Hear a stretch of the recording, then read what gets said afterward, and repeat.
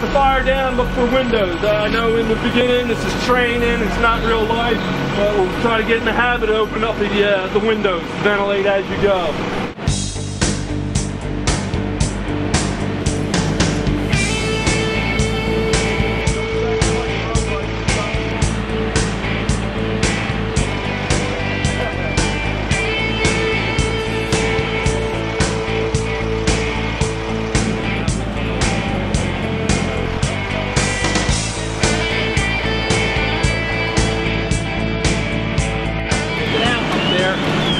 Down the steps like you're fighting a basement fire.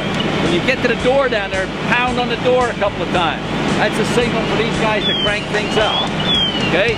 Go in there, do what you have to do, and that's it. So it should be a little warmer in there, so just be careful, stay low.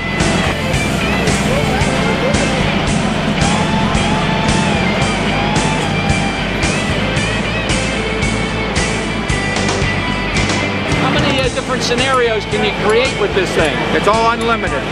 We've got scenarios we've never even used. We've got rescue, we've got RIT, we've got search and rescue, we've got burns, everything.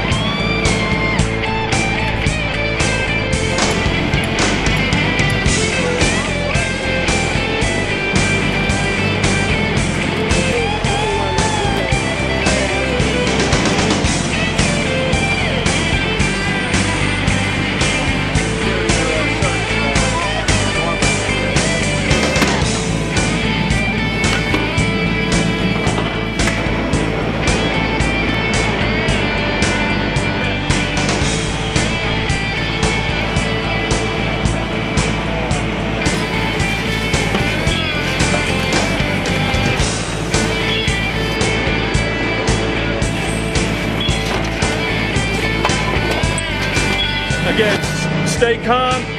You panic, you're going to get in trouble. Try to regulate your breathing. The heavier you breathe, the more excited you get. You're going to use that air. You're going to run out of there, and then you're going to be a victim yourself. So try to stay calm, regulate your breathing.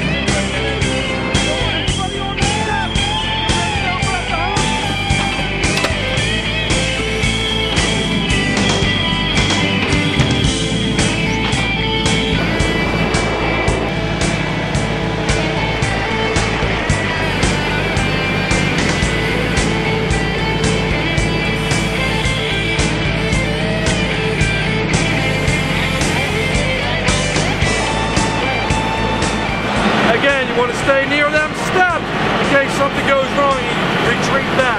You don't want to go in the room and come around on this side to heat it. So all of a sudden the fire starts going up the steps and that's your way out. All right? Again.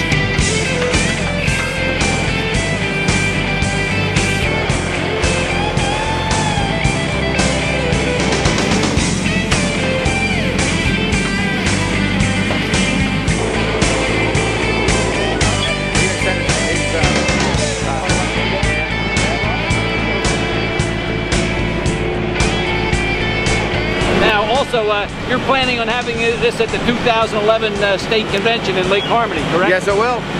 I'll be there for anybody who wants to use it. Okay.